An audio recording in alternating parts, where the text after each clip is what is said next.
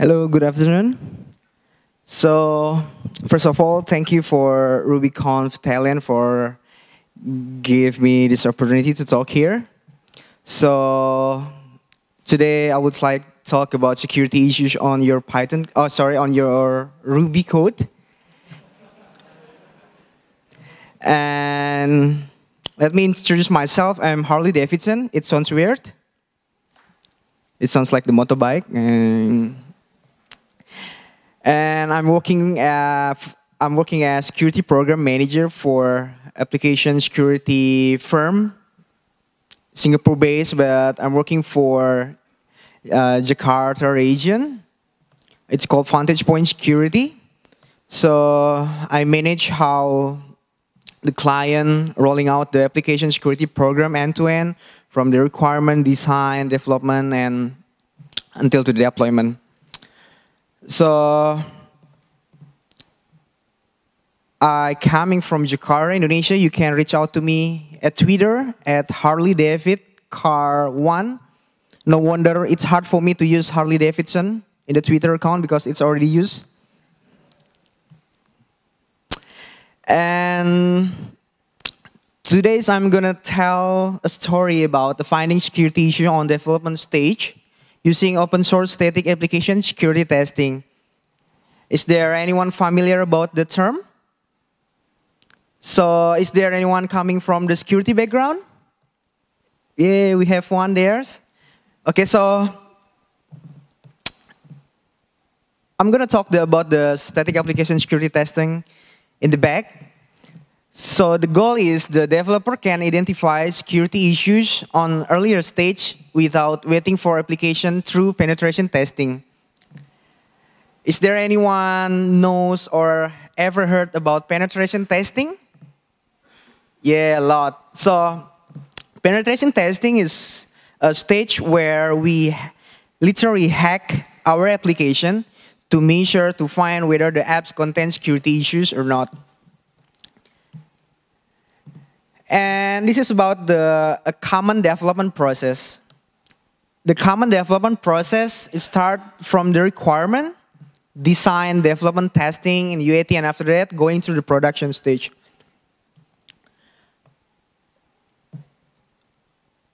Ideally, in every stage of a development stage, ideally there must be security touch point involved in every stage of a development stage.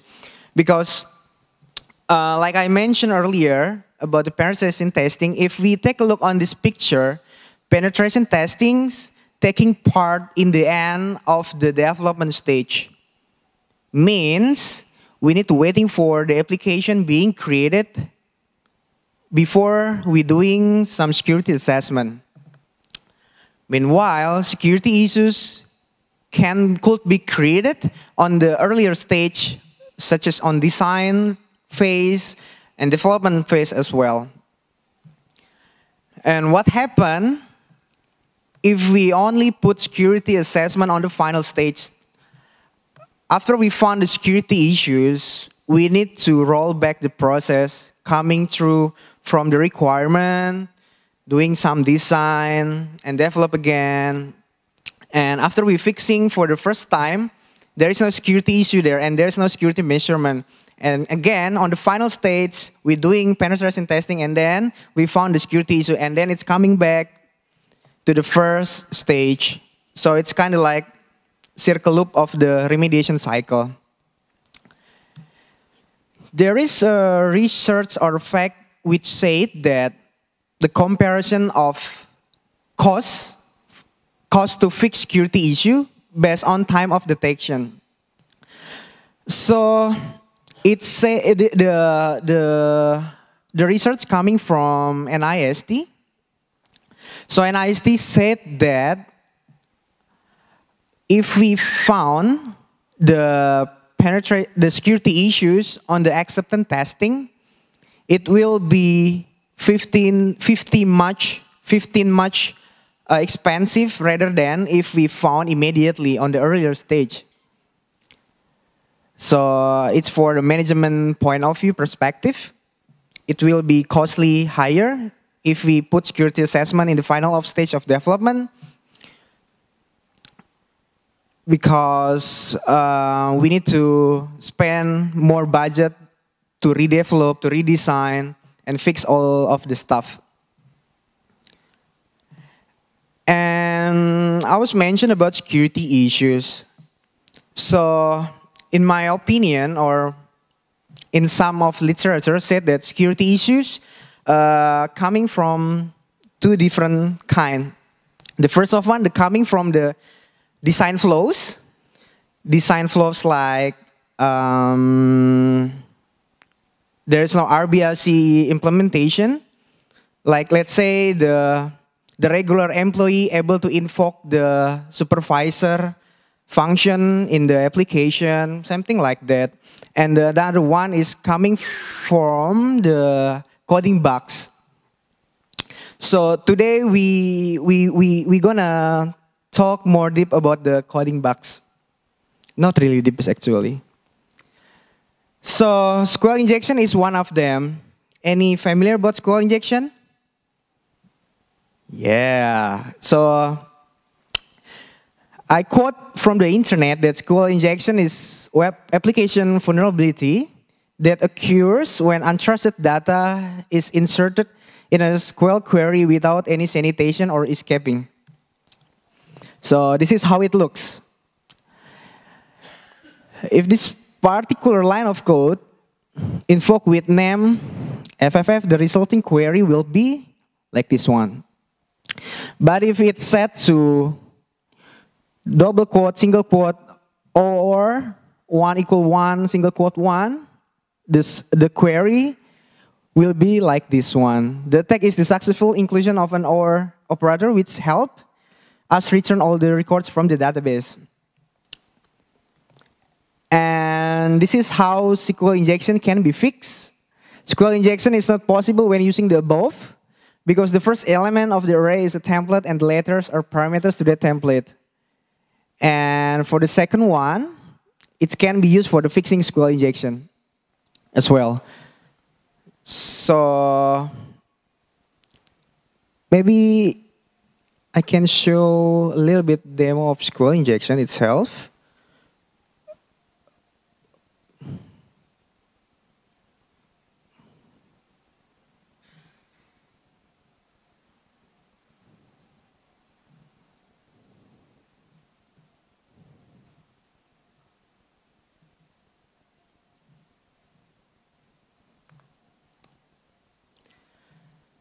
So regardless to the programming language, I clone this sample project from GitLab. It's coming from Jason something. Thank you for him to make these simple apps. So it's basically, let's pretend it's an online store when we can search for something like water. Maybe we can type juice. What if we put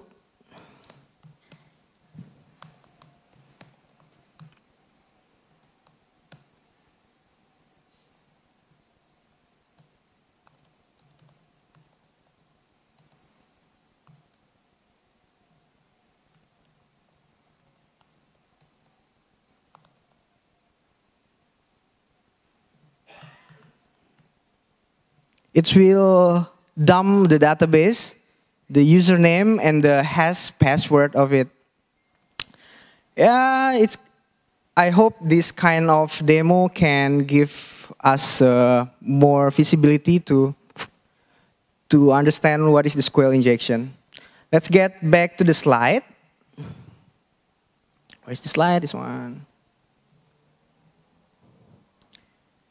And then what else besides SQL injection? There's a lot of which we can consider as a security issue.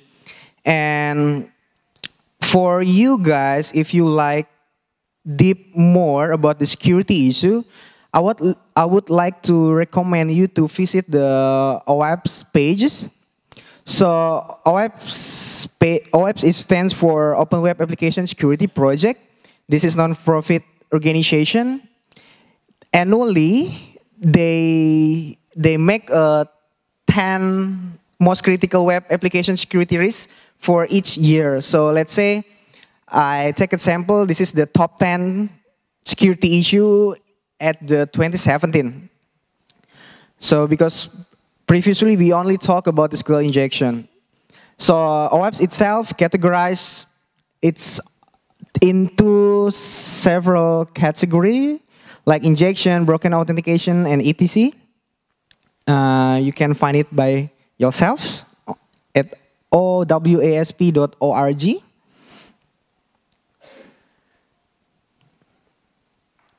And how to make sure the code doesn't contain security coding bugs. So this is for the developers. So mostly of the developers, they don't think carefully about how to writing secure code. Is there any of you who has secure developer courses or secure development program? No? If that's the case, I hope this topic will much easier help for you guys. And so how the developer can able to identify whether he writing the code securely or not.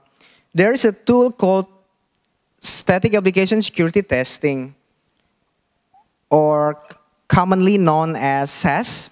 So S is designed to analyze source code and or compile version of code to help find security flaws. In this case, the flaws which caused by coding bugs. Since today we are in Ruby conference, so there is a tool for SAST. It's open source tool. It's called with Brackman. Is anyone used Brackman before? So I think it should be enough because everyone's know Brackman, so there is no point for me to continue the speech, right? So it's open source tools. We can use it for scan the Ruby on Rails application. It statically analyzes Rails application code to find security issues. We can find it on the github.com/presidentbeef/Brickman. So Brickman installation itself, it's not quite hard. We can install using Ruby gems, using bundler, or we can use the Docker version as well. And for the compatibility, Brickman should work with any version Rails from 2.3 to 5 point something. Brickman can analyze code written with Ruby 1.8 syntax and newer, but requires at least Ruby 2.3.0 to run. And Brickman itself has several capability to find security issue on the coding bugs level, such as cross-site scripting, SQL injection, command injection, cross-site request forgery, and many more.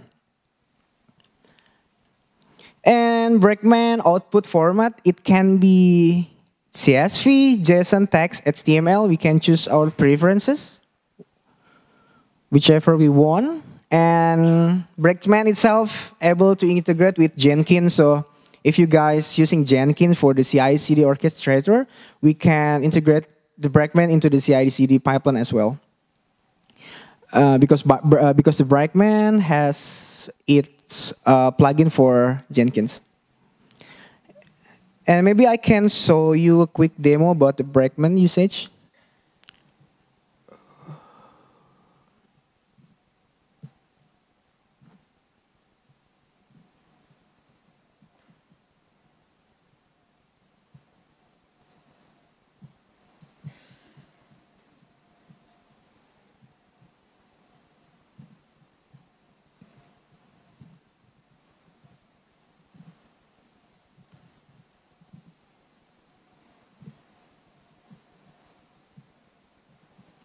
Oh.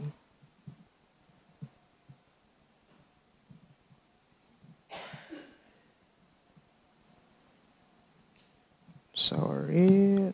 Display.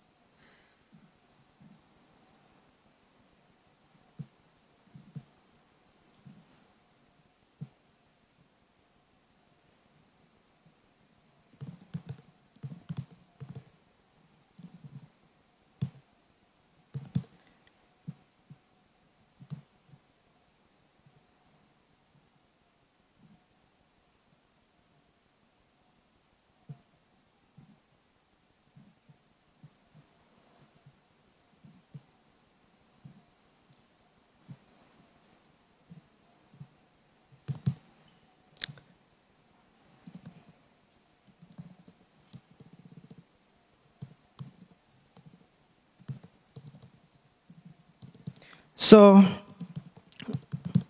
I cloned some Rails project. It's called with Rails Goat. So it's kind of like vulnerable apps for based on Ruby on Rails.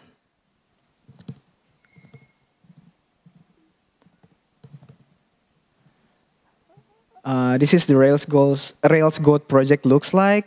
And for using Brakeman, we can simply using this command. Brakeman. It's simple as Brakeman and the project root. And we can type enter. Should be working, and the result will coming through. And for a better user interface, we can convert it to certain file, like I mentioned earlier, to HTML. Maybe it's better if we put to HTML.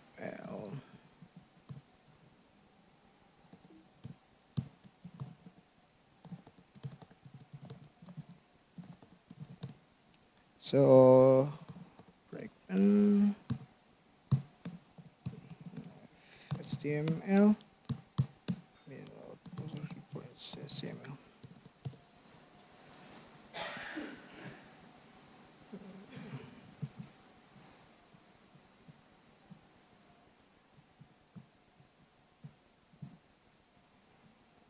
So this is how the Brakeman report looks like in HTML format. So first, it's tell us the application path which already being scanned. This is the path, and it tell us the information about the Rails version and the Brakeman itself version. And it tell us what is being checked from Brakeman.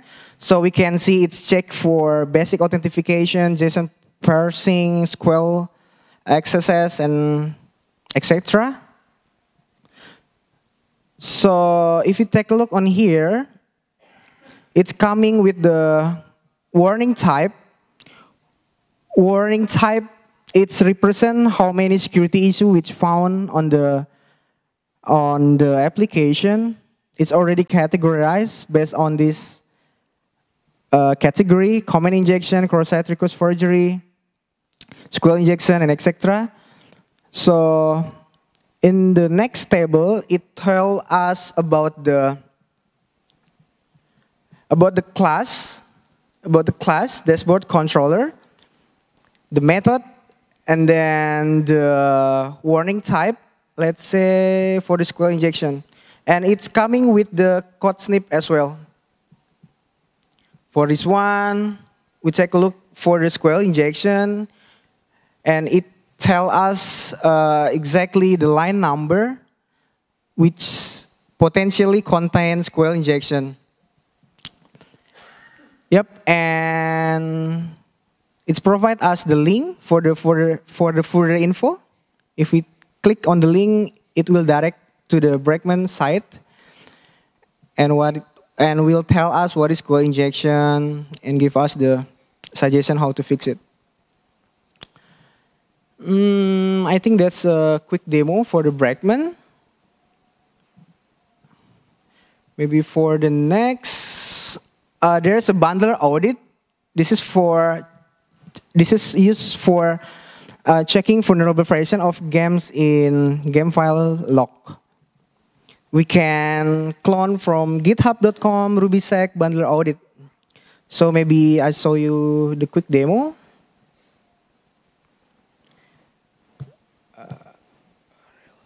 CD Rails code.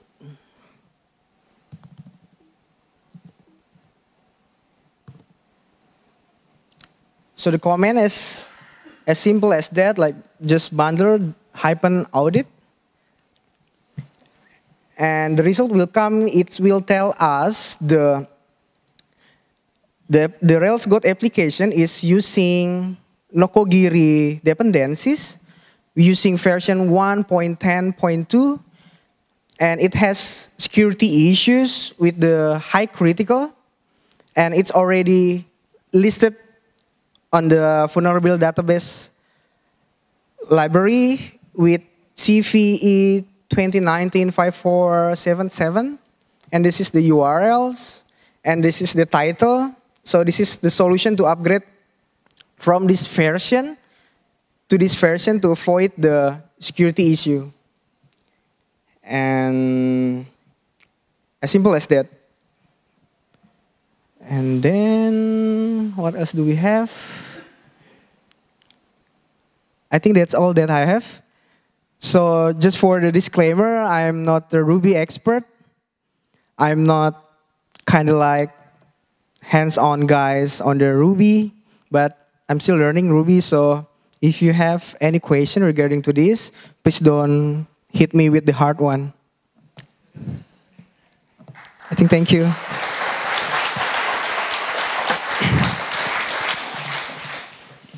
Okay, we do have one question here, which is, what are the most common security issues you see which Rails doesn't cover by default and Brakeman doesn't catch?